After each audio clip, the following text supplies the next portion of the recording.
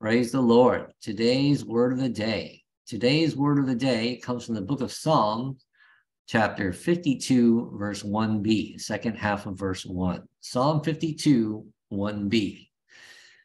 The goodness of God endures continually. Amen. Praise the Lord. The goodness of God endures continually. Amen. Praise the Lord.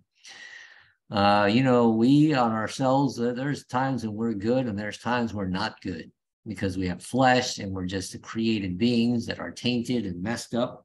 But God's goodness never changes. It endures continually.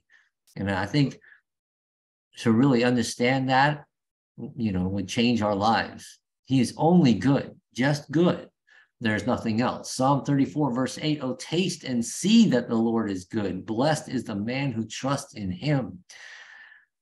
You see, when we come to God, we can actually have that experience, and we experience his presence, and we feel all the fruit of his spirit and who he is, even a little taste of it anyway. We all see dimly as in a mirror, but then later we'll really understand.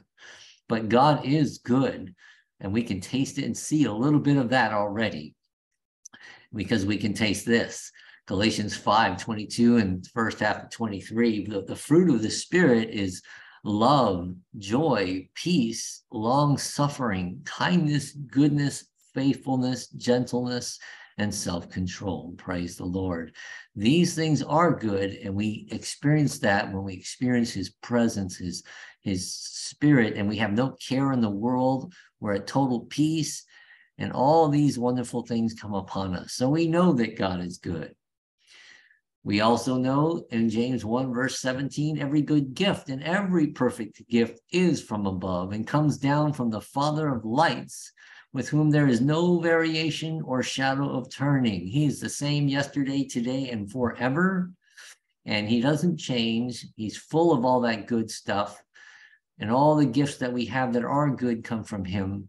And he is the Father of lights. And light itself is a good thing, right? We're not nocturnal. We love the light. 1 John chapter 1, verse 5 says, this is the message which we have heard from him and declare to you, that God is light and in him is no darkness at all. It's all part of his being good. He is the light of the world. His word is a lamp to our feet. His light is a good thing. In the new heaven and the new earth, there'll be no need for the sun or the moon because God will provide all the light. Praise the Lord for that.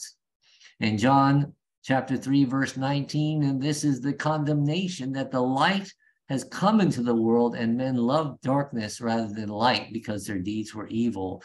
God gives us a choice. He lets us experience what it's like without him in this world. And then he brings forth his light and we have a choice. And when we choose light and choose him, he brings us ever into that greater light. But some people, he gave free will, chose the darkness instead. But if God is only good, why do we experience adversity? Why do we get persecuted? Why do we fail? Why is all this struggle if God is only good?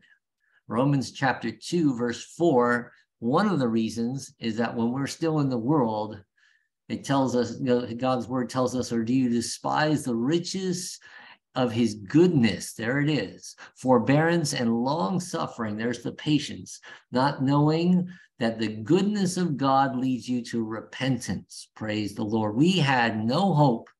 We had no salvation unless God in his goodness granted us repentance. He let us see the truth and granted us repentance that we would turn from our evil ways and come to him.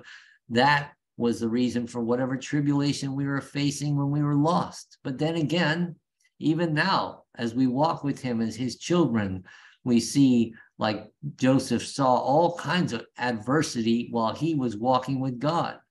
He was God's son, but he was almost killed, thrown into a pit, sold as a slave, falsely accused, thrown into prison. Why, if God is good, does those things happen? Genesis 50, verse 20. But he says When he got the revelation, he told his brothers, but as for you, you meant evil against me, but God meant it for good in order to bring it about this as it is this day to save many people alive. Joseph had to go through those things to become fruitful to save many people. We have to go through things to become fruitful to save many people. God does the saving, but he uses those he's sanctified, that he's broken down and reshaped. And so everything we face, every time we get offended, all those things are working for our good because God is good. Praise the Lord. So we can say it like it says in Psalm 107, verse 1, oh, give thanks to the Lord, for he is good, for his mercy endures forever. Amen. Praise the Lord. Heavenly Father, we thank you for this word today. Thank you for reminding us that not only are you so in control, but everything is good. Everything is good. It may not be pleasurable for now, but because you chastise your children, because you want us to be fruitful, it's good. It's for our good. And you're a good father who doesn't vary. You're just there, good, always wanting the best for us. And we thank you for us and even the lost out there. That's why you allow what seems like chaos in this world. But no, you want them to give them repentance. You want them to come to you. And you want us to be transformed into your image so that the world can see you through us. Thank you for your goodness.